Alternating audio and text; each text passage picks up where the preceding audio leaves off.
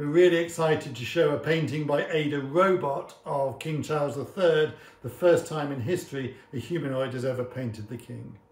The way that she's been able to do that is actually the image of King Charles has been sent to Ada. That is then gone onto the computer vision.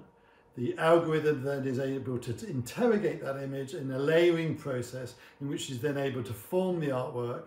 That's then been expanded and enlarged, so it's a much larger painting, and then finished off by hand.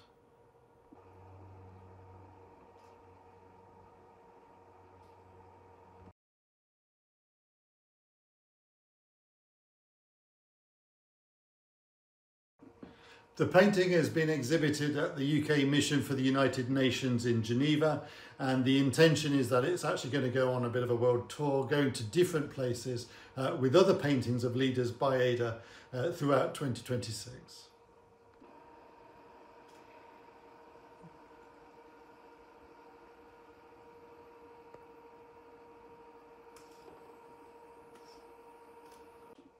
So the reaction to Ada's painting, as always, is very polarised. Some people are really excited by the way that this technology is transforming society. Others are very fearful. It's something that we're all having to try and deal with as the fourth industrial revolution is so clearly here today.